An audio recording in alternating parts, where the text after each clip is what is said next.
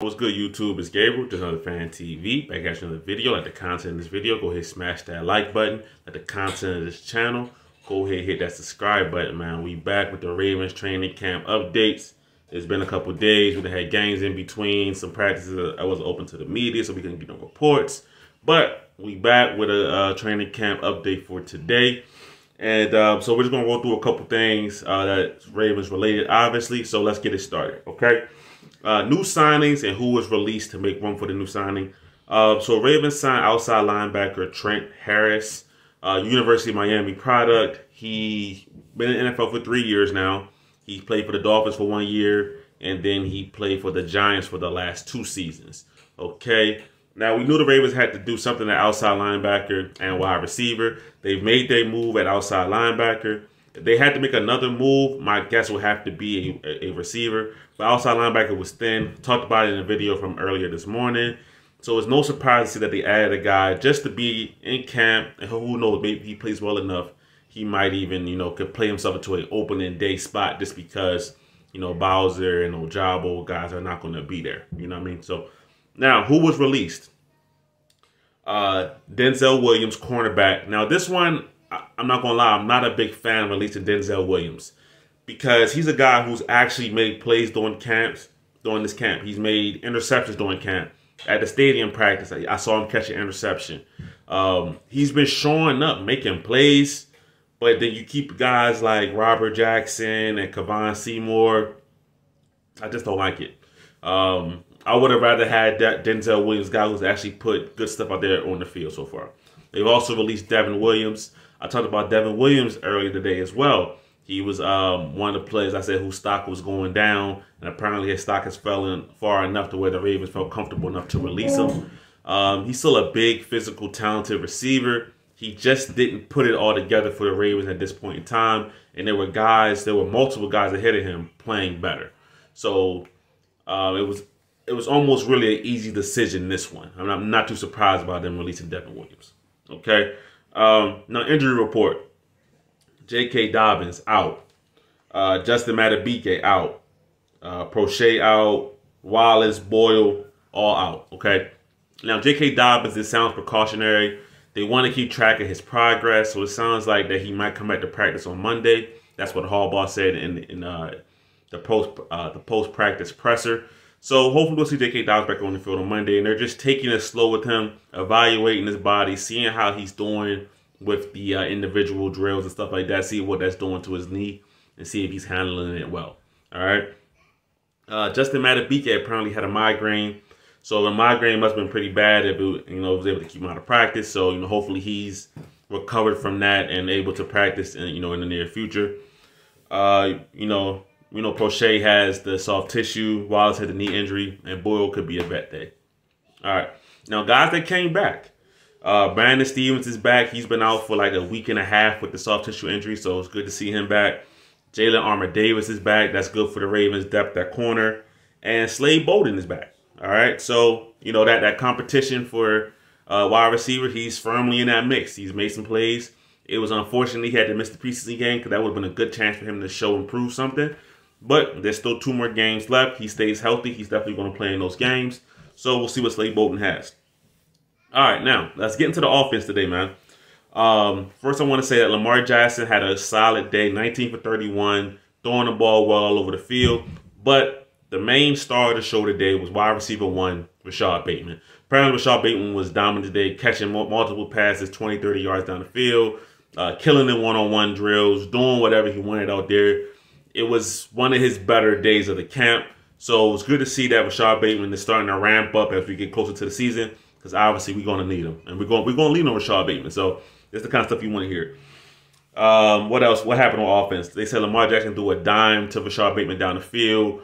In between Pepe and Tony Jefferson, Bateman came down with the ball. There was another pass, over-the-shoulder ball down the sideline over David Vereen that Bateman came down with. So Bateman was all over the field making plays, man. That's what you want from the guy who's going to be #1 on the call sheet when it comes to that wide receiver position. Bateman's name is at the top of the list. So he's showing the Ravens that he can handle the workload right now. The main thing is staying healthy and getting to week 1 ready to go. All right. So now defense. Let's switch over to defense real quick. They said Odafe Oweh was still really hard to block today. It's not like the offense had a better day, but Odafe Oweh is still pretty much hard for the Ravens to block. And he should be hard for any NFL team to block. But he has a mix of strength and power that not too many guys have. Then you throw in his speed element to it. He's special. So a guy his size that can run a 4.3 and be powerful, it's tough to guard, tough to block. So I'm glad Odafe Oweh is consistently wreaking havoc on the offensive line. All right. Like I said, always say, don't take this as the offensive line is bad. Take this as Odafe Oweh is growing into a good player. Okay. Now next, Marlon Humphrey. Marlon Humphrey apparently was breaking up multiple passes and just kind of showing that shutdown corner kind of ability today.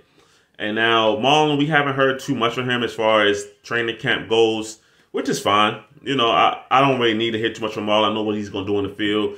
Some people make a big deal about Bateman beating him in one-on-ones, but Bateman's going to beat most corners in one-on-ones, and one-on-one is a drill that's designed for, say it all the time, designed for the wide receiver. So I'm not too worried about that. I've seen Humphrey lock up Bateman before. I've seen Bateman get over on Humphrey. It's competition going back and forth. It is what it is. But today, Marlon Humphrey had a good day. Not just guarding Rashod Bateman, but it's a good day overall. All right. Now, let's get to the one-on-one drills because that was one of the highlights of the practice. So now, Rashod Bateman beat Kyle Fuller apparently multiple times in the one-on-one drill, and apparently he beat him fairly easily. Now, Kyle Fuller, it's all right, it is what it is, but I'm more going to focus on the Rashod Bateman aspect of it. Rashod Bateman is, whoever's lined up in front of him, he's beaten. And that's what you want your number one wide receiver to do. If the defense feels confident they can put one guy on you, be offended by that and beat the guy in front of you. And he does that. He does that pretty consistently, okay? Now, listen, Kyle Fuller, his man-to-man skills have been tested in this camp, and he hasn't shown well in man-to-man coverage. He just hasn't, got to be honest with it. But say all the time, when Kyle Fuller's at his best, he's playing zone. So hopefully that's what the Ravens will do with him, put him in a lot of zone. All right, let him read and react with the quarterback's eyes. All right, now my favorite one-on-one battle happened again today. Isaiah Likely versus Kyle Hamilton. They matched up twice. Isaiah Likely won once. Kyle Hamilton won one time. So now you see that rivalry going back and forth. These guys are getting each other better.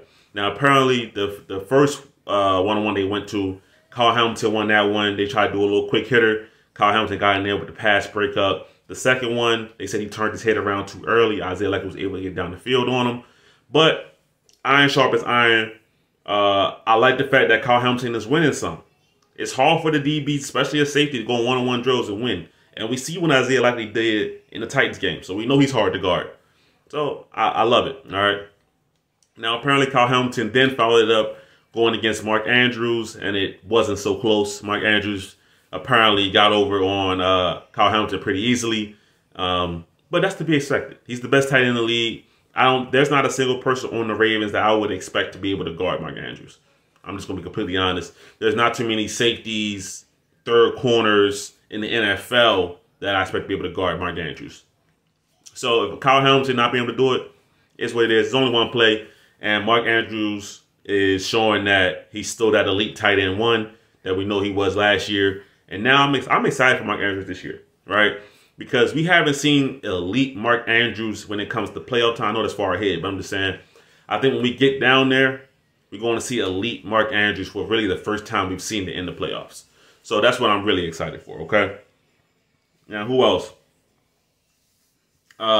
Isaiah Likely went against Marlon Humphrey, right? Now, they said that Isaiah Likely initially made the catch, but then Marlon Humphrey came through and punched it out for the incompletion.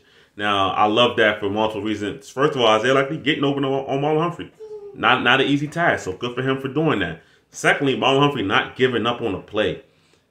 Punching the ball out, I think we're going to see Marlon Humphrey get back to that. Really punching the ball out, causing fumbles, causing incompletions. So the one-on-one drills today sounded really competitive, really energetic today. Sounded like there was a lot of stuff that got done. And the last one-on-one that I'm going to talk about is that Jalen Moore got over top of Pepe Williams and made, I think they said, like a 40-yard touchdown. All right. Jalen Moore is another guy. this wide receiver position, when you get past wide receiver 3, is wide open. Most people expect the Ravens only to carry 5 receivers. So there are a lot of guys fighting for 2 spots. So those guys are going to have to keep doing this in practice and showing that they're good, because those wide receiver spots are going to snatch up quick. Another guy that had a good day was Mekhi Polk. I didn't even get to really mention him in the offensive section, but he had a good day as well, making multiple catches all over the field and just being active. I mean, in the Titans game, he kind of went under the radar because Shamar Bridges had such a explosive game. But Mekhi Polk had 8 targets, 6 catches, 43 yards. That's a good game, man. It's a really good game. So the Ravens had an energetic practice. Rashod Bateman was the star of the show, showing that wide receiver 1 caliber, showing that capability, showing that if you put him one-on-one with somebody, he's going to beat that guy that's in front of him. And that's good, man. The Ravens are going to go on to practice, I think, coming back on Monday. And they'll go from there, man. I'll have an update for you then. It's your boy Gabriel, Just Another Fan TV. I'm out.